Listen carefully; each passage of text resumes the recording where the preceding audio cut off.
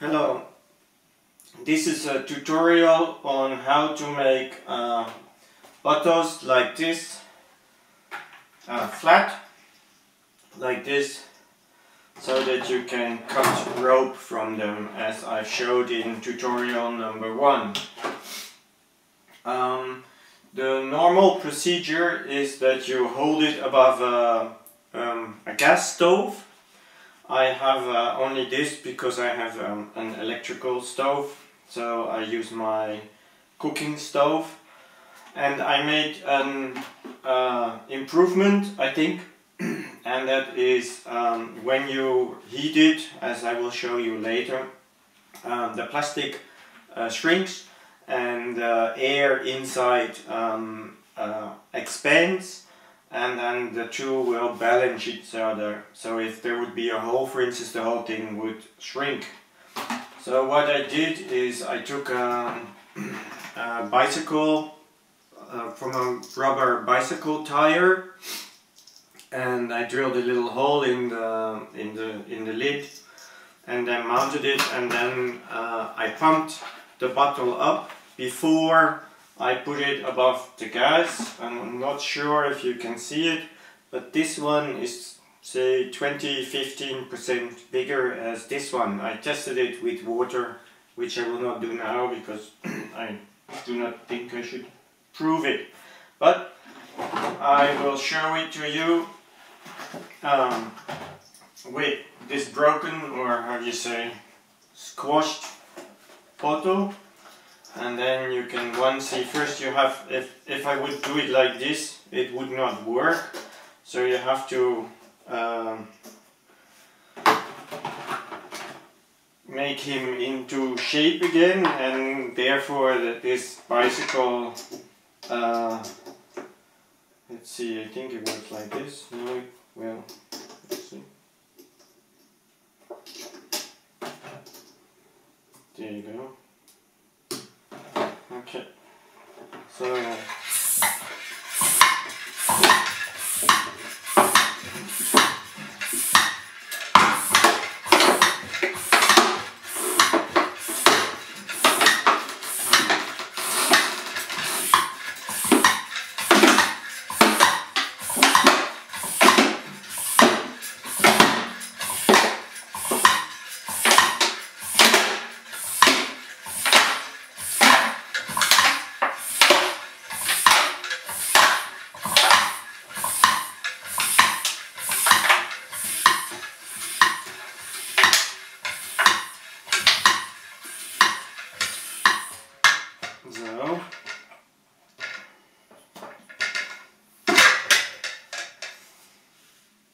now we have a sort of normal,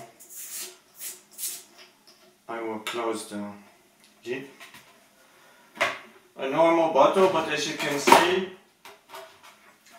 so this is the normal bottle and this is the shrinked bottle, so it shrinks considerably, and I want to reduce that. Here it shrinks less, and because we want to cut it into rope, we want as much material as possible. So now I will start this little cooker.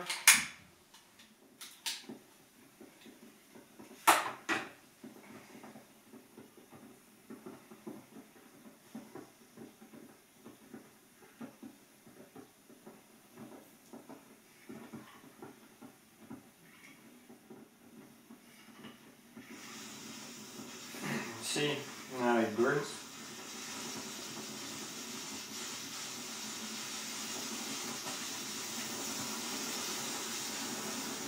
Okay, so you can do it like this or with a normal gas stove, but I don't have that, so I do. So what you just do is sort of spin it and then carefully heat it, and then see, it's already more flat.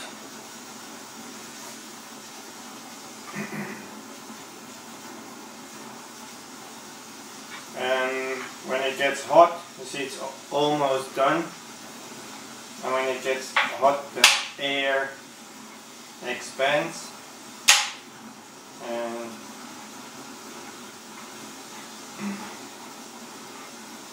sort of pushes it out, and then the plastic shrinks and that presses in.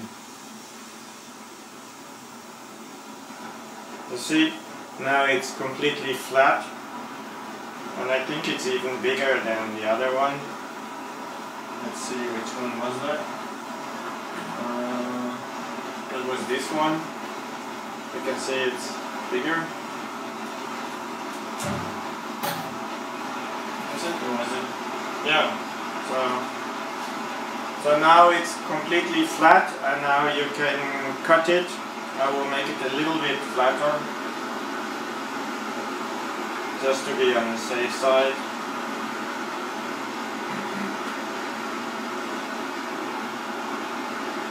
But as you see, it's really easy and really fast.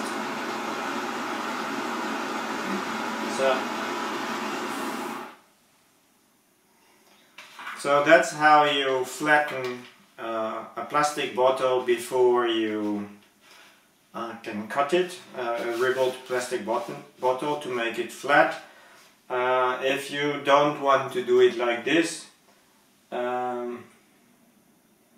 then you can just put a normal lid on it and heat it. That works fine, but it's, you see, it's under really strong pressure now, and that is good because then it doesn't shrink so much, and that is how I like it and how I want it.